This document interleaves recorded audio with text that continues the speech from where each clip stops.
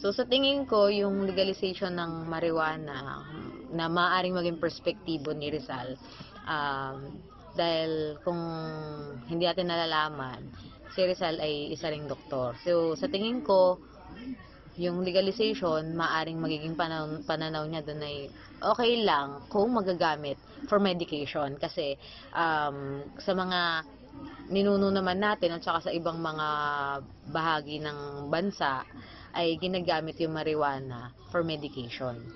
So, other than that, um, kung hindi na healthy or katulad ng nagagamit siya sa pang-aabuso ng para sa ating katawan, siguro hindi. Pero for medication, okay lang sana yung legalization. Pero yung legalization niya overall na paggamit, siguro sa tingin ko ah, hindi siya magiging mabuti sa mas nakararami. So, magiging mabuti lang siya for medication.